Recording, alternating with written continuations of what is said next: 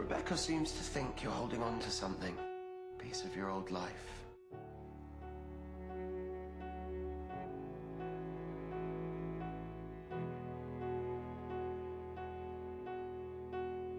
Dean. You and I got some things to talk about. The memories have been coming back. In pieces. You can't remember.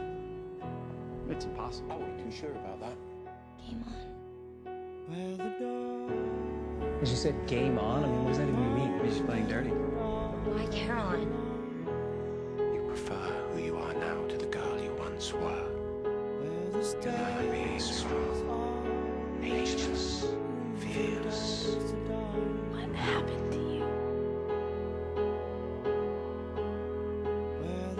Why didn't you come to me? Why didn't you let me? I'm not girly little Caroline anymore. You don't have to pretend with me. It's okay.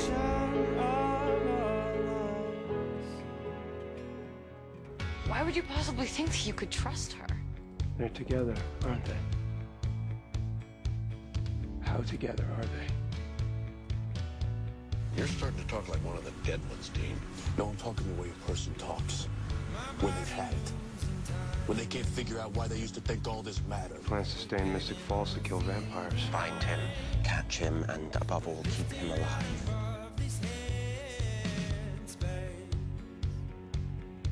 If I didn't know you, I would want to hunt you.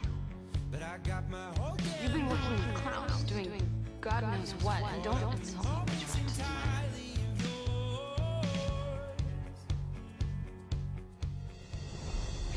My word. Come to me whenever you want, and I won't let you lose control. Oh, she didn't just have a thing. She fell in love with him. You don't know your own history. Well, let's just say it's made you the most well-protected vampire hunter in town. Look, what is it? Stefan and Damon. I don't feel a thing. I can take you. Turn your back on me! I should have turned my back on you ages ago!